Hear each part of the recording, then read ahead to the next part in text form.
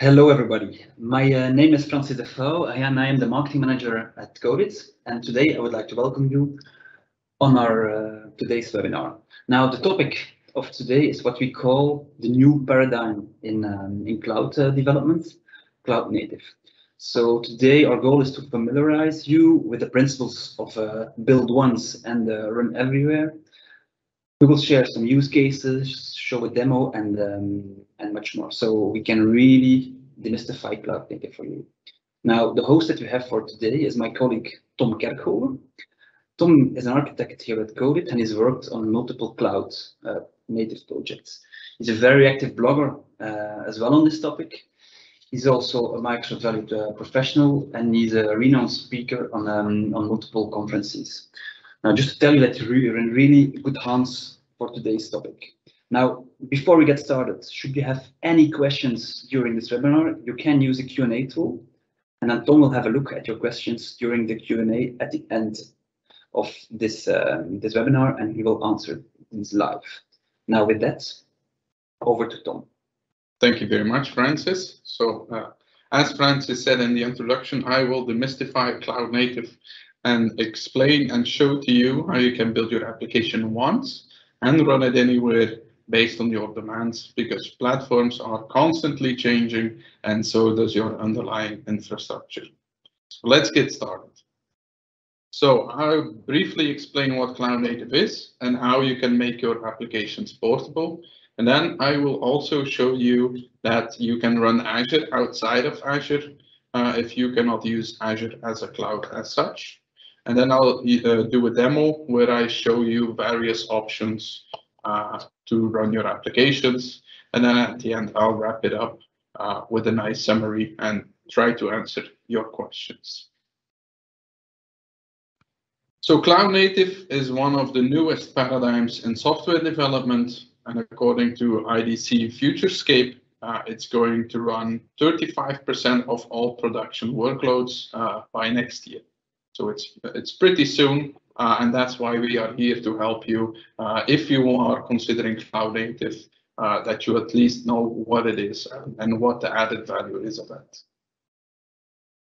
And what is cloud native? So basically, cloud native means that you package your applications and all of the dependencies in a single container or multiple containers, depending on your needs, so that that container contains everything to run your application.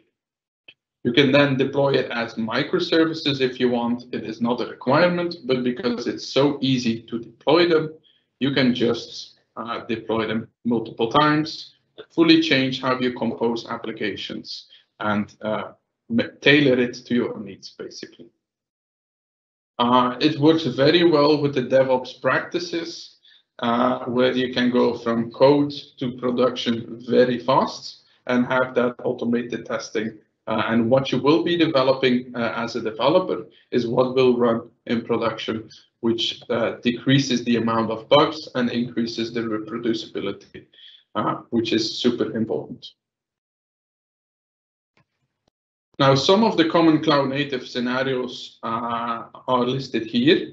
Where modernization of applications is one of the biggest ones, where you take those legacy applications that are super hard to deploy, you wrap them in a container so that they are self-sufficient, and you can basically run them on new infrastructure, which is more modern, which is most probably also longer supported because it is newer, without having to change the application itself.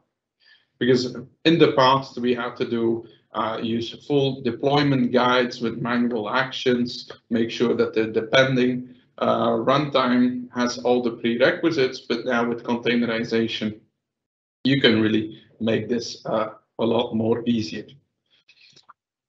SaaS delivery and real-time telemetry are also two big ones, where if you have these containers, you can very easily deploy them for multiple tenants in your SaaS platform.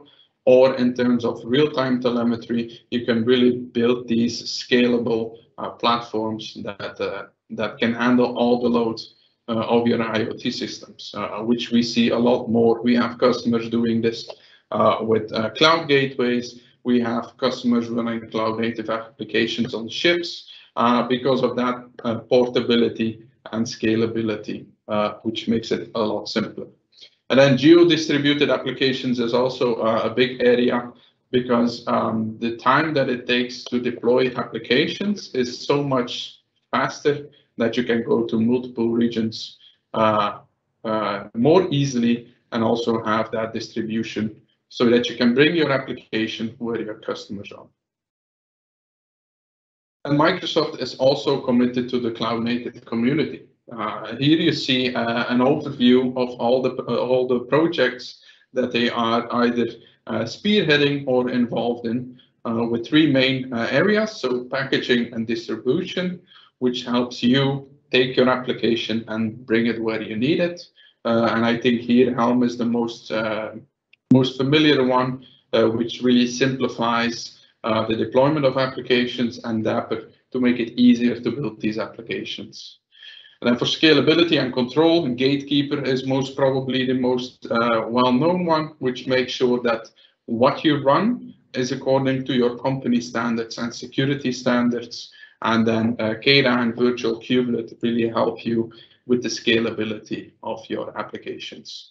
And because Microsoft believes in standards, they also started the service mesh interface standard that help you use service meshes, but you don't have to. And then to build these applications, they also contribute to tooling, where the VS Code extension for Kubernetes is probably the most used one of these three. But cloud native is more than Kubernetes. This is something that a lot of people get confused about when they hear cloud native. They think Kubernetes and we have to use Kubernetes. You can do that. Kubernetes is very good, but it is also a lot of responsibilities that you have, and with great power comes great responsibilities. So it is an option, but not the only one. So let's have a look more in depth what cloud native really means. At least this is my definition, because it's also a very vague term in the industry. But for me, that means you use containerization as a packaging model, which allows you to build and package your application regardless of the infrastructure. You can easily run that application practically anywhere, be it on the cloud, multi-cloud, edge, hybrid, or on-prem. And you store the images in a container registry as an environment agnostic artifact, and this is your artifact store. Kubernetes, however, is the industry standard if you need container orchestration, but it can be too much. You will have to spend time making sure the cluster is up and running, it's running the latest technology, etc. But luckily, there are ways where you have to worry less about this. So what are the options? If we have a look at Azure, you can use serverless. You can use Azure Container Instances, which is containers as a service, or you can deploy your Azure functions and logic apps as containers on Azure. Now, in this case, there is a caveat. This does not allow you to do pay-as-you-go, but you have to pre-allocate compute. So that is the only caveat. But that allows you to use these paradigms and deploy them on Azure without having to worry about the rest. And if we have a look at platform as a service, you can use Azure Web Apps for containers, which allows you to run containers for HTTP workloads without having to worry about anything practically. It is Web Apps as we know it, but with containers, which is, in my opinion, very nice to have. Then second, you can go with one of the cluster platform as a services, which is what I call them, either Azure Kubernetes Service, which gives you a managed Kubernetes cluster, or Azure Red Hat OpenShift, which gives you managed Kubernetes with the Red Hat OpenShift platform on top. However, do know that you are still in charge of scaling the cluster, operating the cluster, etc. They only manage the master nodes for you. And you still have to think about your cluster. If you need even more control, you can also do self-hosted Kubernetes, either on bare metal VMs or your own infrastructure. or AKS Engine, which is basically Azure Kubernetes service, but installed by yourself, because maybe you need a feature that is not supported yet, or you want to run it somewhere else. In the last case, you can also use Azure Arc to integrate it with Azure. But if you cannot use Azure, we just bring Azure to you, so that you have that holistic view of all your applications. And this is where Azure Arc is really essential. Azure Arc allows you to have the centralized monitoring governance experience for your workloads that run outside of Azure. Now, this is not specific to Kubernetes itself. You can also do it for data services such as SQL, your own VMs running on-prem, and connecting your Azure stack. But in the context of Kubernetes, you can also do that. You can connect your Kubernetes clusters and remotely monitor them in Azure and deploy to it as well. And here you can also see that you can take the Azure Resource Manager, which is used for deployments, and also bring that outside of Azure to do that monitoring, governance, and deployment experience to your workloads, and have Azure Resource Manager and the portal as your single pane of glass for your applications. Now, there's another aspect, which is you can take the Azure serverless offering and also run them practically wherever you want. All you need is a Kubernetes cluster. For example, in this case, you can run Azure Functions and Logic Apps in your factory, on your ships. You can also throw in IoT Edge if you want, and then use SCADA and Azure Arc to connect them, or go to another cloud for that high availability.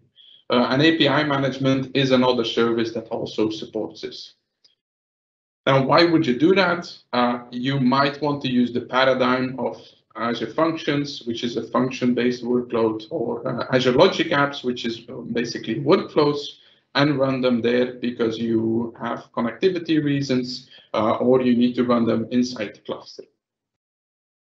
That means you can also do that on your self-hosted AKS, on your AKS cluster in Azure. For the same reason, where you cannot use the consumption of Azure Functions, because it needs to talk to a service inside your Kubernetes cluster. So it is possible. We have customers doing it, but of course, we still recommend that if you're already on Azure, go with the consumption-based tier. But the proof here is that you can. You're not locked into the Azure Function service as such. You have a lock-in on the runtime, meaning you can use Azure Functions but run it anywhere, which is a big step forward in terms of Azure serverless and PaaS.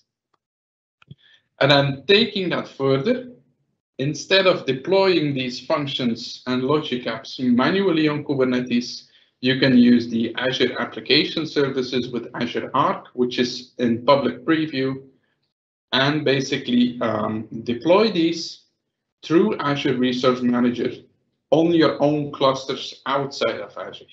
So from an Azure perspective, you run an Azure Function app or an Azure Web app, but in reality, it runs on your cluster on-prem, which you will see in the demo in a bit.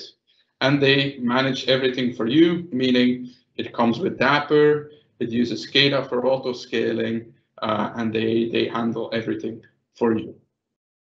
So if you need to run Kubernetes and you want to use these services, this is highly recommended as an additional abstraction layer on top of Kubernetes.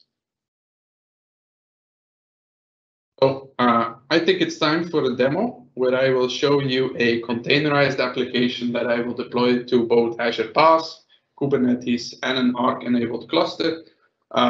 If you are interested, there's a link at the bottom with some pointers if you want to do this yourself, how to get started.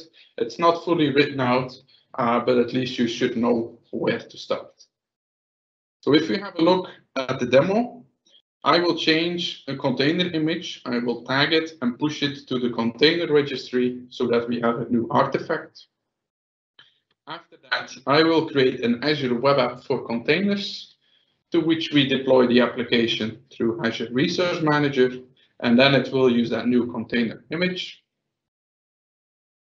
After that, I will use a Kubernetes cluster, an Azure Kubernetes service instance that I have, and I will use the command line and the YAML declaration to deploy the same application to that cluster without making any changes. And then as last demo, I will take a Kubernetes cluster, which is Arc enabled, and I will do the same deployment through Azure Resource Manager. But instead of deploying to the PaaS service, I will use Azure Arc to deploy it inside my Kubernetes cluster without knowing how Kubernetes even works. So let's get started. So here I have a simple ASP.NET web application. So for those who are familiar, it's just creating the new project. But you see that I have a mistake here, because I'm linking to our blog and instead it's linking to the events page. So I will make a change so that it's now pointing to the blog. And now we will package this website as a container image. You can use various tools. You can use VS Code extensions, Visual Studio. For the sake of the demo, I will use the command line and I will go to the source folder. And if you have a look, this is just my .NET Core application. And there is one piece that is different. It has a Docker file. So the Docker file, if I open this in Visual Studio Code, you can basically see this as a recipe of how we should package the application as a container image. So now it's a bit technical, but we will do a .NET restore, .NET build, and then a publish so that we generate the artifact. And then we basically copy it to the output and say, if you start this container, we will just serve the portal so that people can contact it. So if we do a Docker build, now I'm using that Docker file to compose the image, and it will push it to my Azure container registry with the name Cloud Native Demystified. And here you see it's also adding this name and this tag. So this is my version. If I go then to Azure, here you can see my container registry instance. It's preferred to have one registry for all your environments so that they are agnostic. And then you can push these images to, which I have just shown. And then here you can see that I have my new version here. If I click this one, I can do a Docker pull so that my colleagues can run it locally, or I can also deploy this. You can see it is a Linux image with name D64, but for this you don't have to worry. And now we will deploy this to Azure. So if I go to the portal, you see there is no web app here. And if I do create web app for containers, of course, you can do this through the CLI, through an ARM template, or whatever. But for the sake of the demo, I will just use the portal. And this is the same experience for a typical web app where I give it a name, native PaaS demo, except that I will use a Docker container instead on Linux, and I will deploy it to West Europe. It will create a new plan.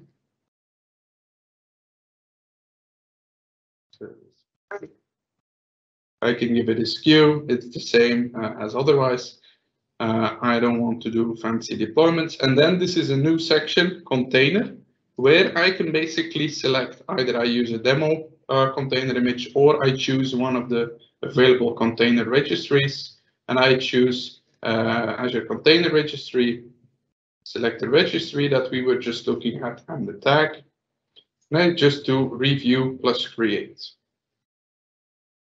So now it's going to create an app service plan and the web app, which pulls the image from the registry and then just deploys it. It is the same as a regular web app. You have configuration. You can put authentication on top of it without having to implement this.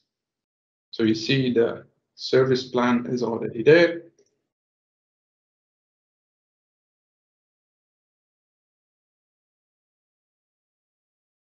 Now just waiting for the web app. For the sake of time for the demo, I will keep this running, and I will already show you what a Kubernetes cluster looks like. So here I have a Kubernetes cluster called Cloud Native Kubernetes, and this is the managed cluster that I get from AKS.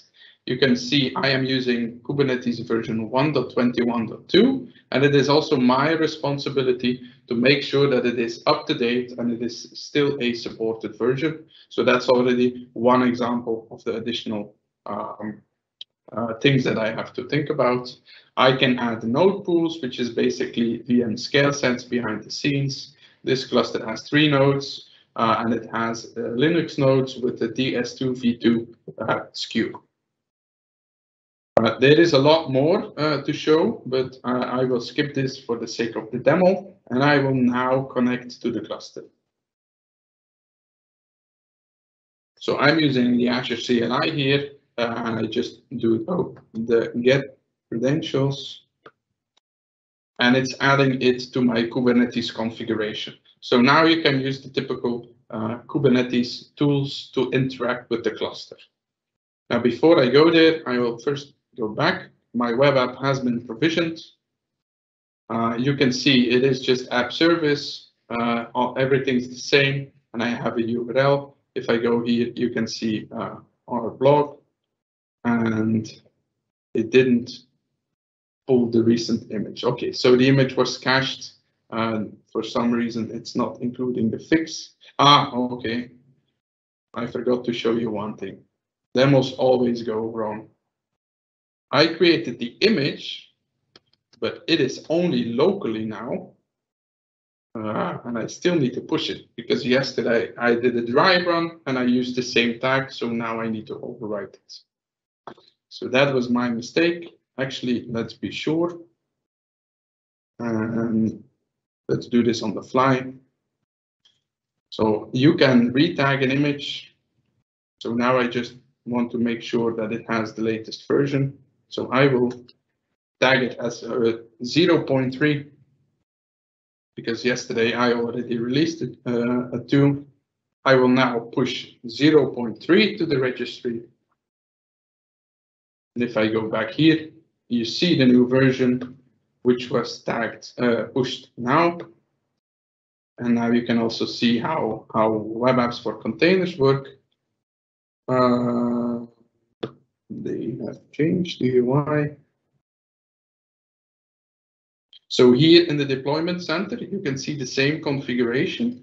And now I can just select the new version. It's going to save it. It's going to pull the image from the registry, and it's going to up with my fix. And here in the logs, you can actually follow the process and see it at 21, it pulled to 0.2. And now it's restarting the application to have that new container image. Let's see if it has already completed. And now if I click the link, you see that it has the link to the blog, which is the fix that I did earlier. So sorry for the mistake, but now you also see that you can retag an image, push it, and then just update your web app. Going back to Kubernetes, we need to deploy this application on our cluster. So to do that, you need to use a Kubernetes declaration, which basically describes your application. So those who have used Kubernetes before will see that this is just a deployment, which has a name, Cloud Native Demystified Portal. And then we basically describe what it needs to look like. So in this case, we run one container with the same name. We update the version, which is just the image that I want to deploy, and the tag. I also have to assign resources. So you have to do some bit of capacity planning for your application. I'm telling Kubernetes that it runs on port 80, and it should probe my application to see if it's still responding and to see if it's ready to serve traffic. Second, I also create a service. In this case, I create a load balancer for my application, and I'm using Azure, so I can use special annotations so that I have a public DNS for my application when I deploy this. So it's all in YAML. You have to know how to write these, but I first need to go further up. kubectl apply -f deploy. So if I now take this YAML and deploy it, you will see that my application was configured and the service is ready.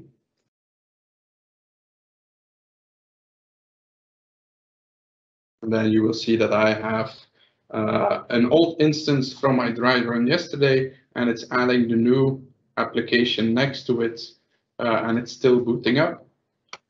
So if I now do a refresh, it's killing the old instance, and the old one, and the new one is up and running. So if I go to the Kubernetes URL, which is on this URL, everybody can also go there and see that it also has the fix to our blog. So it's more technical. You need to know how to write these YAMLs, etc. But it is possible. But it has a fairly steep learning curve. Then lastly, Azure Arc. So what I have here is another AKS cluster, which I use to simulate a cluster on the ship because I don't have a ship. And that cluster is Arc enabled. So I have installed the Azure Arc agent on my cluster, and now I have an Azure resource representing that cluster. So if my cluster would be in the ship, I would not see that Azure resource for AKS, but I would have this resource telling me that my ship is connected. It is running a certain version of the agent, but I also know which Kubernetes version it's running, what the distribution is. In this case, it's AKS. It can be K3S, it can be Kind, it can be any distribution, and it runs on Azure. Now, the experience is fairly the same. I have the same monitoring experience, as you can see here. This is identical to what AKS gives you, but for this remote cluster. So you have a central place to manage all your clusters, and then you have the extensions, which allows you to deploy certain features and functionality to your remote clusters. So in this case, I have added Azure Monitor, and I also have added application services for Arc. So I can deploy web apps, functions, logic apps onto Kubernetes through the Azure Resource Manager. Now, before I go into more detail, let me briefly explain you how that works with application services on Arc. So we have an Arc-enabled Kubernetes cluster, which is the Azure resource that I have just shown. And I have also created a custom location in Azure Arc, which is basically similar to an Azure region in the sense that I can deploy applications to that custom location, which you will see in a second. And because I have installed the application services on Azure Arc extension, I can now also create Kubernetes environments running inside my cluster, which is similar to an app service environment. And then I can deploy that web app on top of that cluster, which is what I will now show. So here I have the custom location, which is linked to my Arc-enabled cluster. It shows me that it's related to app service. It shows the Kubernetes namespace. And now I also have the Kubernetes service environment already installed, which is also a dedicated resource. If I quickly go to that cluster, I use the same approach. I just connect, authenticate, and I can use the typical Kubernetes tools. The beauty here is that you don't have to worry about it, but just to show you.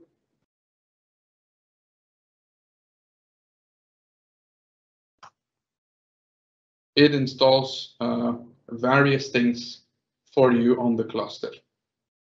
So there are 2, 4, 7 applications running there, 2 daemon sets. Bottom line, there's a lot of infrastructure and abstraction for you. You don't have to worry about it. Now, if I go back to the portal and we do another create for web app for containers. Yeah, here we go. Web app on Arc.